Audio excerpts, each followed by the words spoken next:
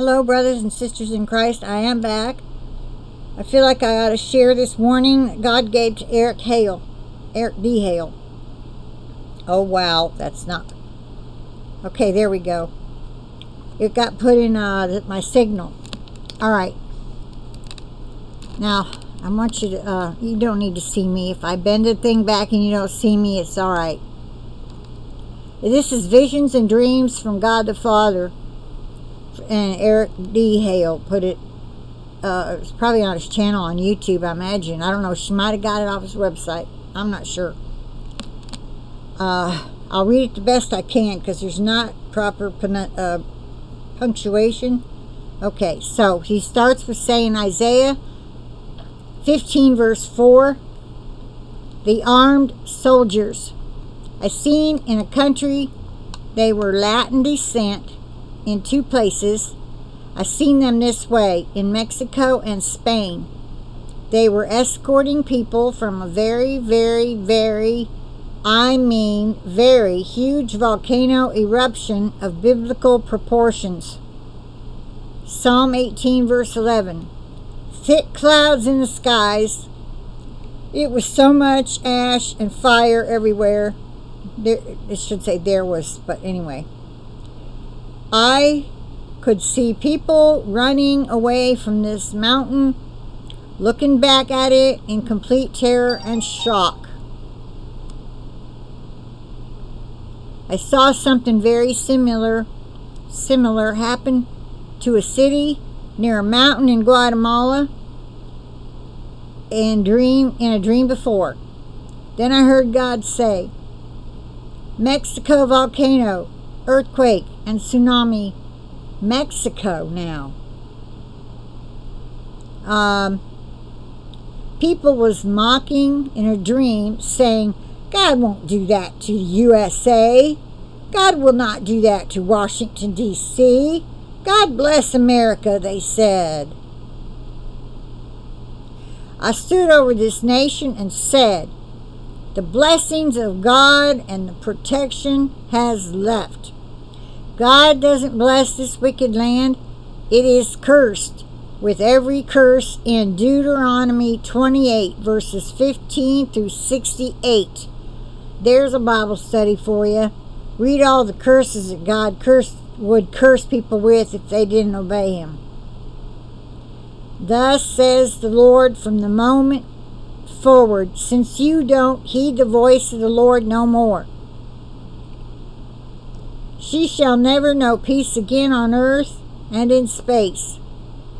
Then a massive earthquake hit Washington, D.C. This earthquake was so shocking everybody could not understand. How did this happen? Nobody could understand and were saying, how did this happen?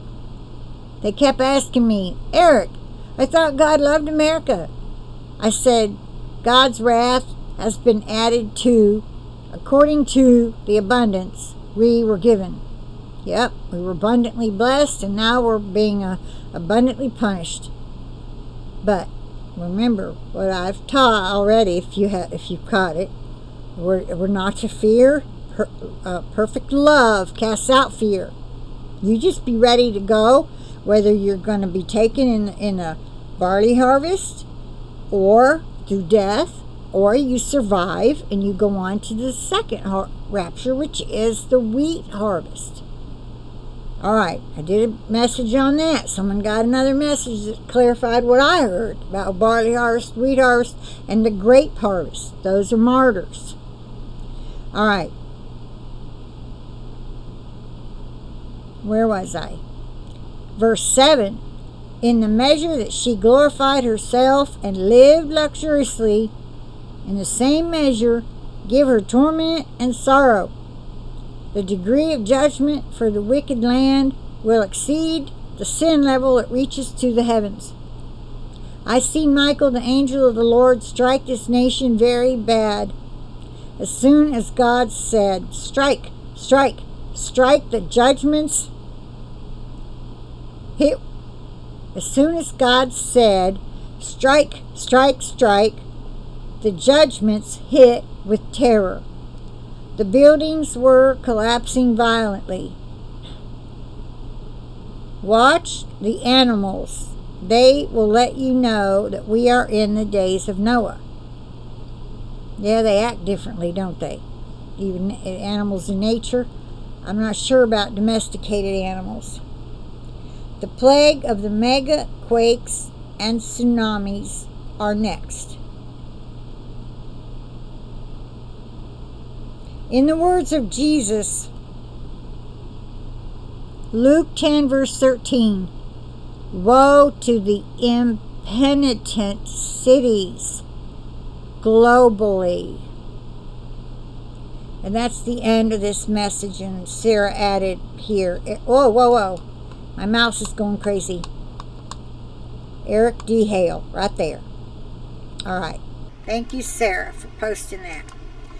All right, so I'm going to end this here, and I say I plead the blood of Jesus over this video and those